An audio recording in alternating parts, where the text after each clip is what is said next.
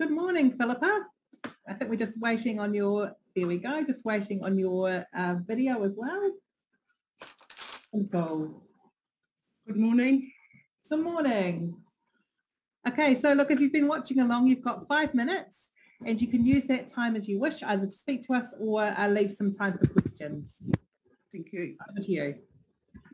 Tiakina te Māori o te wahine, tiakina te Māori o te tangata, tiakina te tapu o te whare tangata, o te mokopuna, o te tamariki, ki te whaiao, ki te ao mārama, tihei Māori ora. I reserve my right as a sovereign woman to speak to this committee representing the Crown. I wish to remind the Crown of its obligations under He Whakaputanga, me te reiti o Waitangi. He Whakaputanga Article 2 asserts, foreigners will not be allowed to make or frame laws. It is common knowledge that these laws have been devised, framed and replicated by foreigners and instituted in foreign countries, specifically peddled and pushed by global law firm Dentons. Te Tiriti o Waitangi Article 2. The Crown agrees to protect rangatira and hapu in the unqualified exercise of their chieftainship over land, villages and all their taonga. We Mana Wāhine, who are the child bearers and life givers of tangata whenua, wish to inform and remind the Crown that our children and our grandchildren have and always will be our taonga and our villages our whānau. We as Māori have always celebrated relationships, sex and love in our many colourful ways, guises and states of being. Our rich history is indicative of the love Māori have for life. There is no evidence of trans ideology in our past. No waiata, no mōtiatia, no haka, no pene raupatu, no whakatauki, no whakairo, because trans ideology came about from the 1950s in an American university, aided and abetted by New Zealand's own John Money, who's been debunked. Being Māori, we have been made to order for our purpose, having been called forth from our tipuna.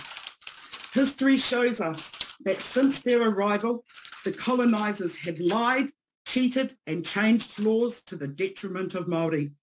Biological facts remain facts for life and after. If you dig up a trans corpse, it will be identified as male. If you do DNA and lab tests on the cremated remains, it will be identified as male. Our ability as women of hapu to exercise our unreserved authority over our taonga and our whānau will be severely compromised by the BDMRR bill. This bill dictates that we forego our own tikanga, Māoritanga, material reality and biological facts.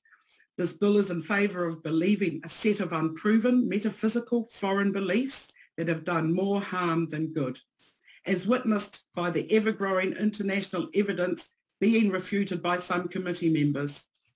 This bill is attempting to create a legal fiction by proposing new clause clarifies that any individual, private sector agency authorised or required to ascertain an individual's sex or gender for a particular purpose may take into account matters other than the information in a person's birth certificate in accordance with any other applicable legislation and the rules of the common law.